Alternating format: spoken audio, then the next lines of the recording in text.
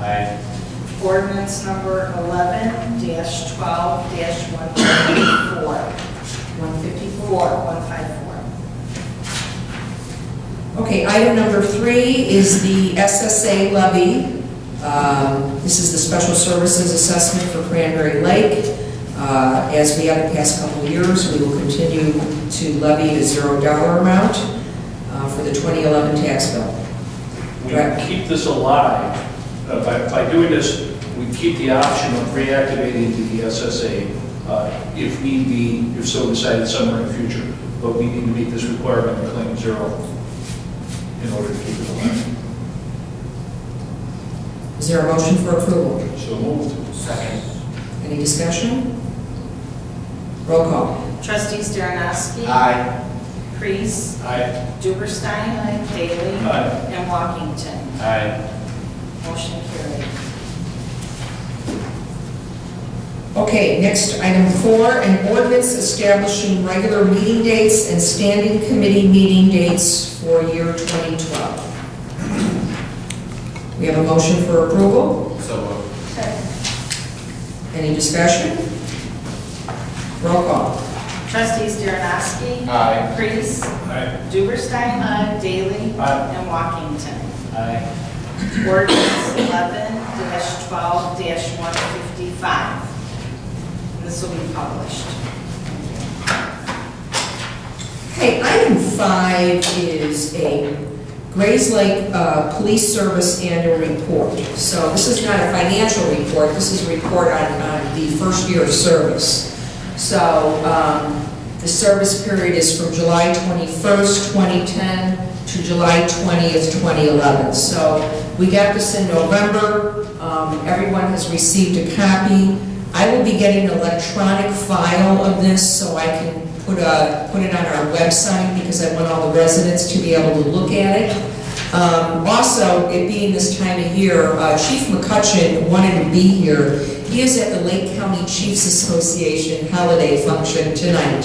However, that being said, he will come to one of the January board meetings to talk about this in more detail and also talk about changes that they've made based on feedback. Because what's also included in here are the survey results. Hopefully everyone that's here in attendance recalls getting a survey in the mail from the Grays Lake Police Department, and hopefully everyone filled that out and returned it to them.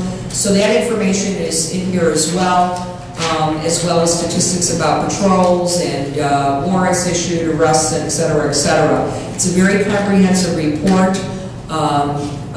Very good information, and I like the way they do this and that they analyze it and look at where their strengths are and look at where their weaknesses are so they can address them.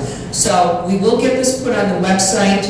If anybody's anxious to look at a copy, you're certainly welcome to come up here and look at this. And please look for a January meeting where we'll have Chief McCutcheon here to talk about it further. I'd like to point out that one of the stats is that, and I'll quote from the booklet, as previously stated, the police department achieved a 90% overall service rating from the community. That's 90% satisfaction. That's real good. It's outstanding. You might mention, when you see that next, but looking on page 14 on the scheduled traffic detail, not any streets in the Cranberry Lake side of this. Sorry, could you repeat? Not any what? Not any streets on the Cranberry Lake side of the village are listed.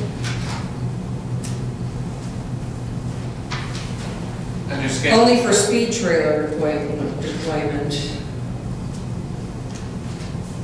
And service requests regarding traffic enforcement. We have Centennial. They're talking about, it looked to me like these were the regular areas that they patrolled and we were listed. No, that's not regular. That's not regular traffic. That is where areas where they did a scheduled traffic detail, a special assignment. Well, on the speed trailer deployment, there's nothing on our side either. And there was. Yeah, there's Centennial south of Oak. On what page are you looking? At page 13. She's looking at 14. Yeah, I understand, but if she's talking about speed trailer deployment is on page 13. There's service requests at the top. There's several categories. So service requests regarding traffic enforcement. We have speed trailer requests, Centennial Drive. I know Centennial was very talked about a lot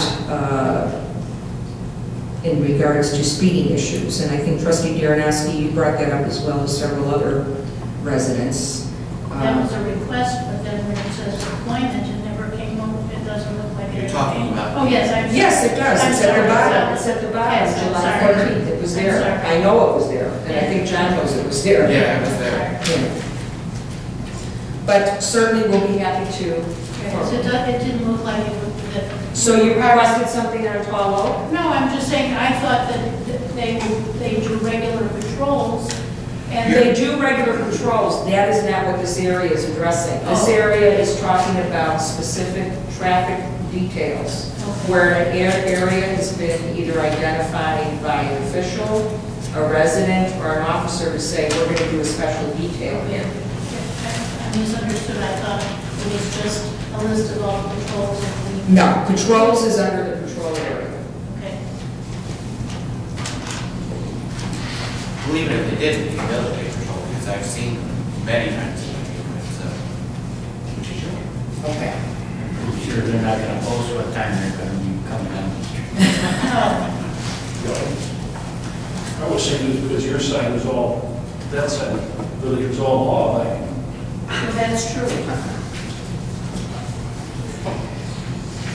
Okay, any other questions in regards? I will let Matt know that we certainly would like him to expound on that. Also, based on some of that feedback, and remember this ended in July, we have done much more traffic, detail since then. So when you talk about August, September, and October and what's going on, there's been a lot more activity. So keep in mind that this did end, it was the first year statistics, so. Okay. Okay. Let's move on to SUNCOM status. As Jim Rock mentioned, we did attend a special meeting of the SUNCOM Executive Board and the Joint Emergency Telephone System Board on November 15th. And Reader's Digest version, I'm happy to say that much was accomplished. 2 votes took place.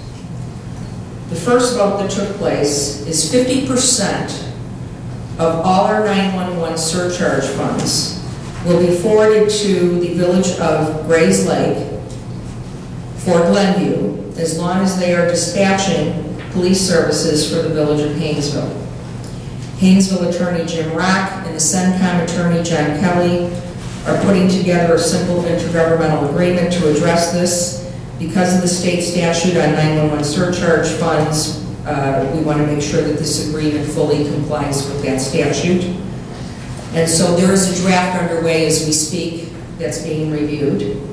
The second vote that took place is Hainesville will remain a standing member of SUNCOM with full voting authority, excluding the funding formula as long as dispatch services are not utilized.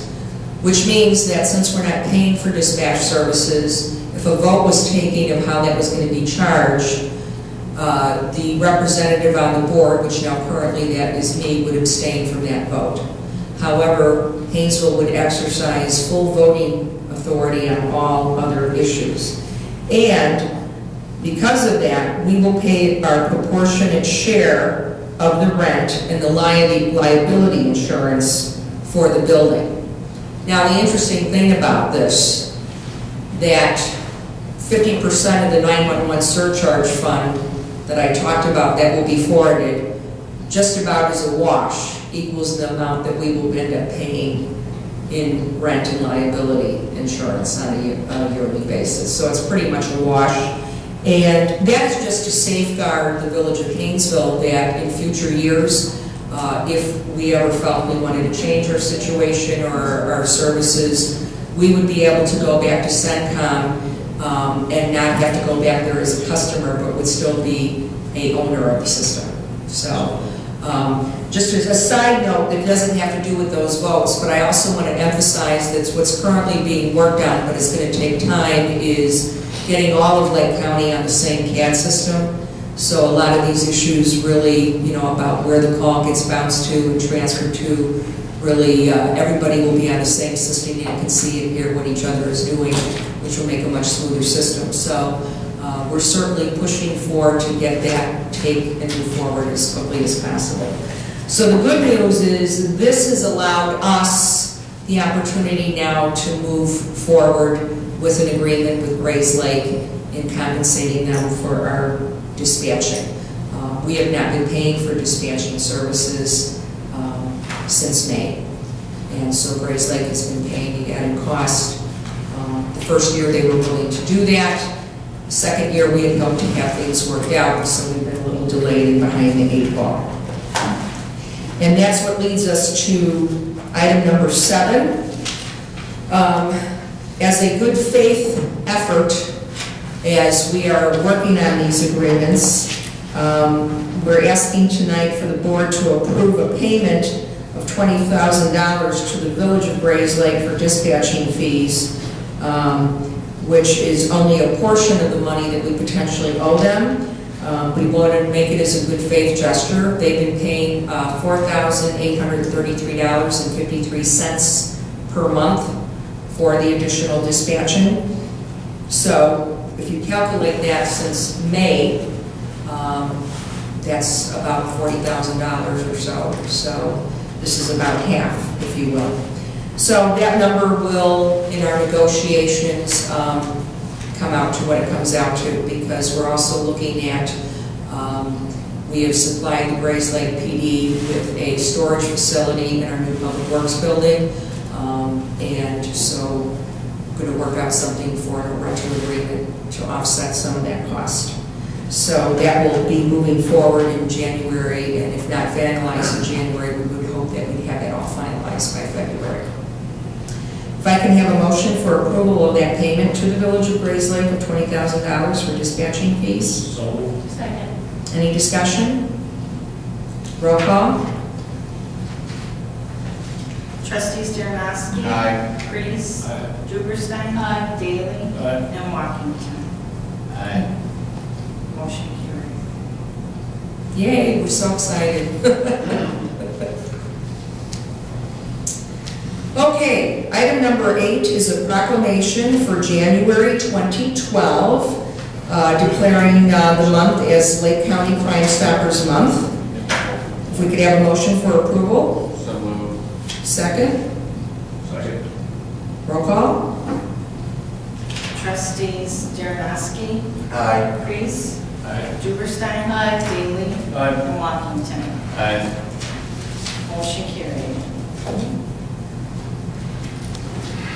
Item 9 is the alternative energy ordinance for review. Everyone has received the final draft. Also, we passed out this evening some comments with corrections from Trustee Daly. So everybody should have a copy of that.